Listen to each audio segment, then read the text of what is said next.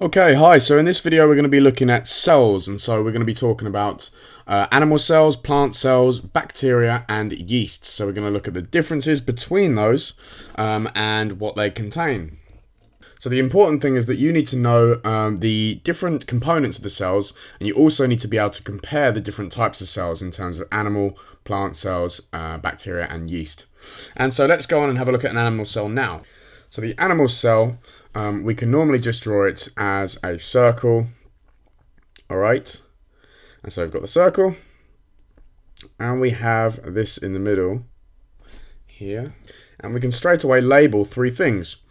So the outside, so the protective barrier, which is outside the cell, is known as the cell membrane, all right? The cell membrane. Now this blob that I've drawn in the middle is called the nucleus. All right, the nucleus. And this empty, it looks like empty space, but in reality it's a thick gel-like liquid, and it's contained in all cells, is known as the cytoplasm. All right, the cytoplasm. So what do all three of those do? Well, the cell membrane basically controls the passage of things going into and out of the cell. It's like a barrier. It lets certain things in and it doesn't let certain other things in. So it controls what can go in and out. The cytoplasm is where the chemical reactions take place in the cell. So it's like, basically, if you were doing an experiment in a test tube, right? The solution that you're doing the experiment in is like the cytoplasm, so it's where things are going to happen. And the nucleus, well, the nucleus, we say that it controls the activities of the cell, all right? But the way it does that is that it contains the DNA, and the DNA is the really important molecule, which gives you all of your characteristics and controls what is going to be going on at what time in your cell. And so there are more things that we need to be able to label. One of them, you might see something like this. Okay, these things, and you'll see them a lot in cells. This is a mitochondrion, and collectively we call them mitochondria. Okay, mitochondria. Alright, and what do the mitochondria do? Well, mitochondria is where aerobic respiration takes place in the cell.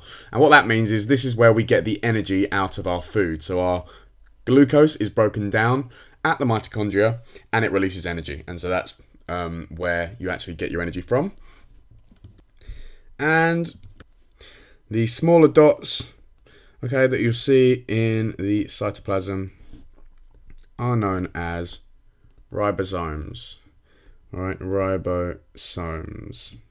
Okay, and those ribosomes, well, what do?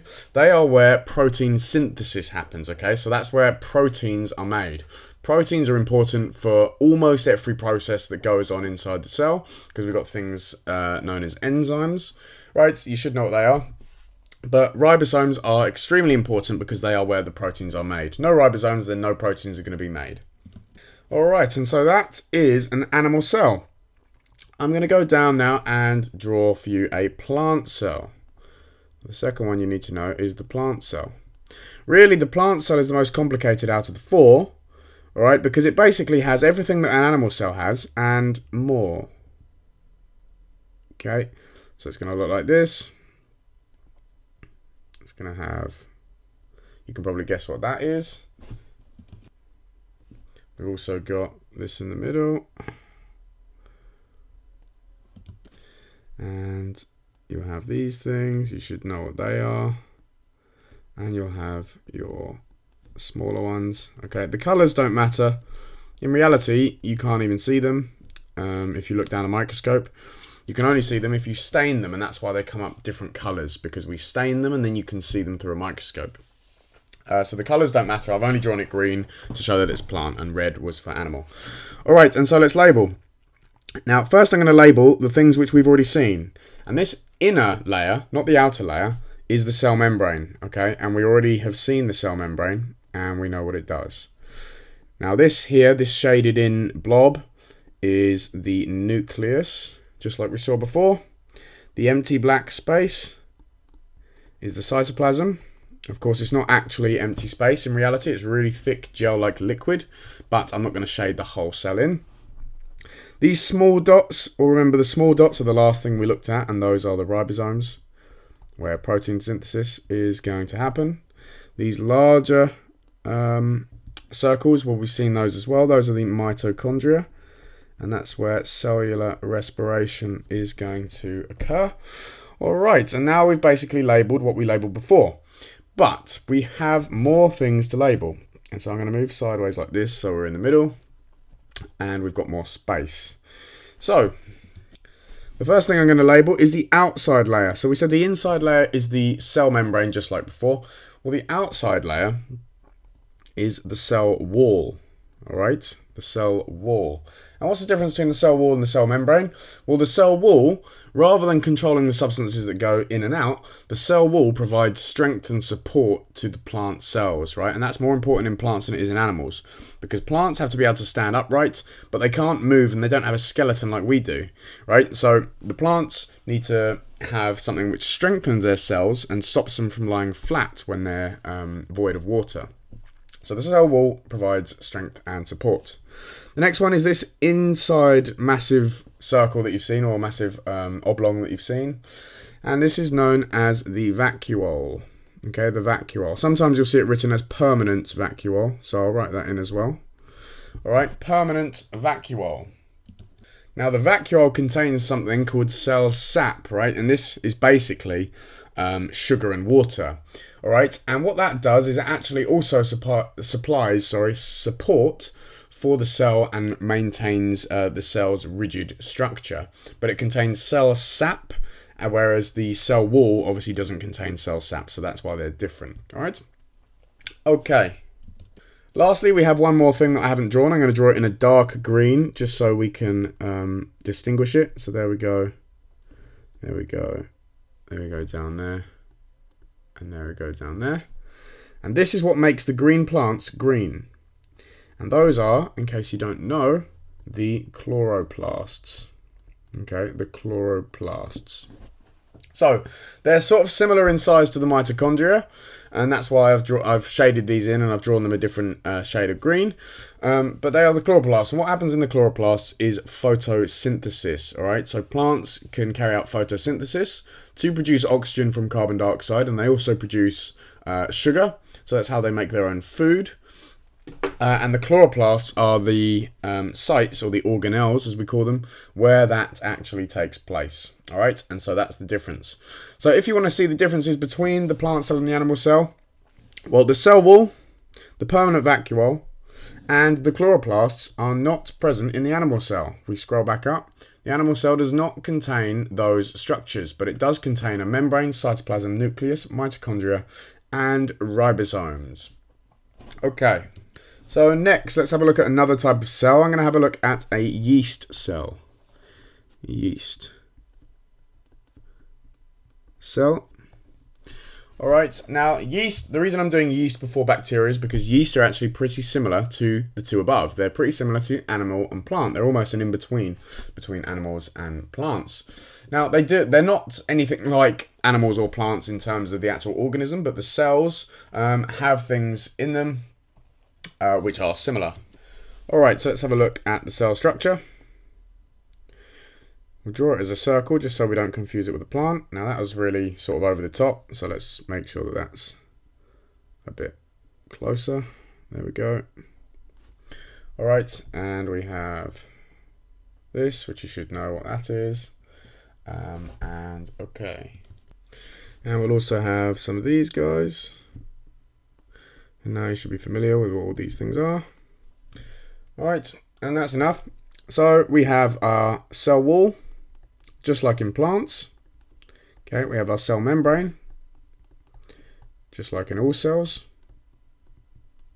Okay, we have the small dots, which are the ribosomes, because yeast, just like anything else, need protein.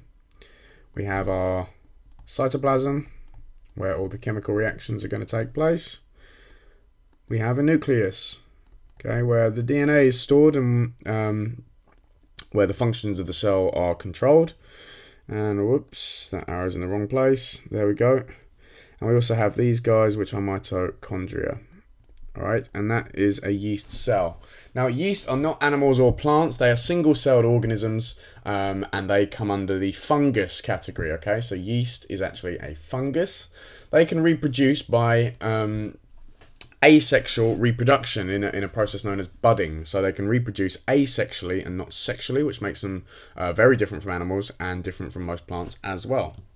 And you should know that yeast carry out anaerobic respiration, which we call fermentation, because we use yeast to produce bread and, of course, to produce alcohol for beer and wine. All right, now finally we're going to have a look at the bacteria cell.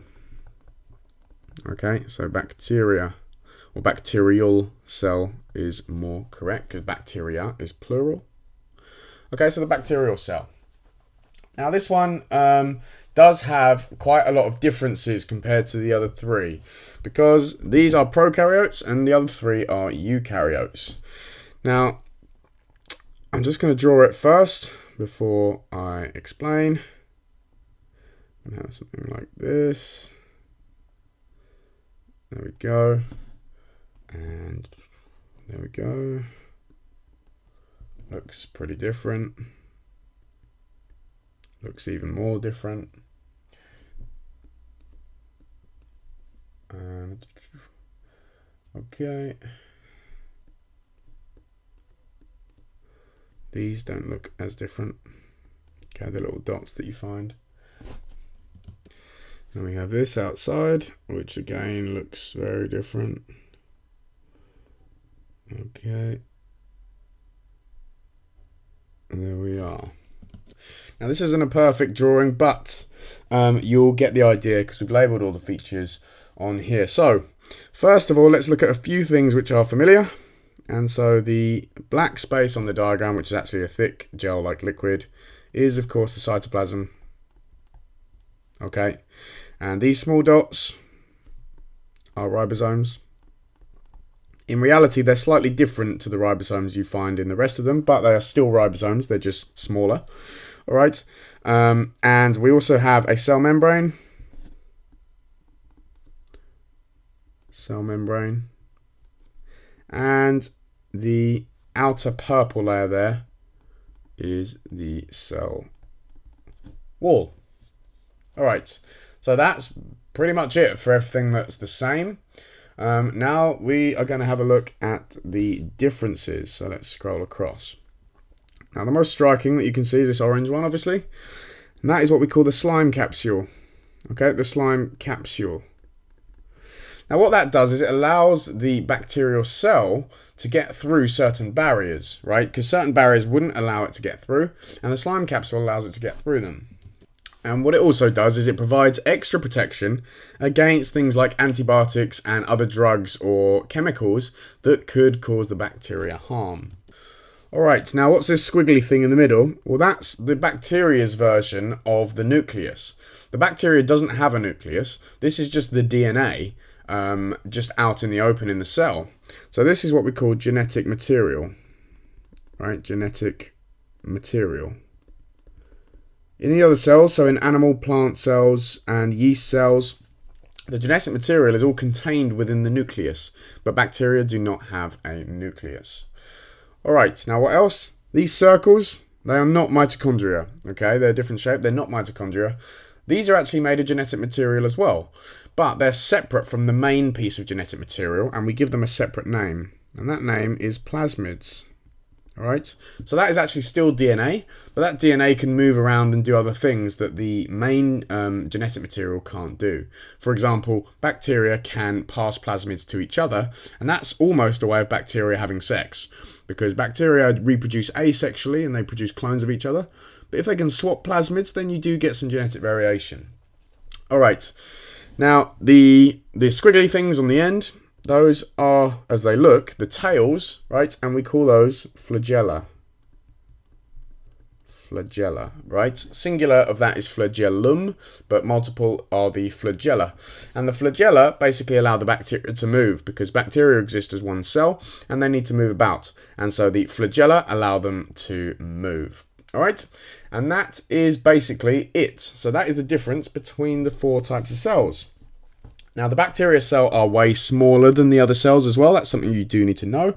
But aside from that, being able to label the diagrams with the different organelles and the different features is something that you definitely need to be able to do. So I hope that has helped. If you do have any questions remaining on this topic that I haven't covered, please feel free to put them in the comment box below or send me a direct email and I'll be sure to get back to you. But I look forward to seeing you in the next one.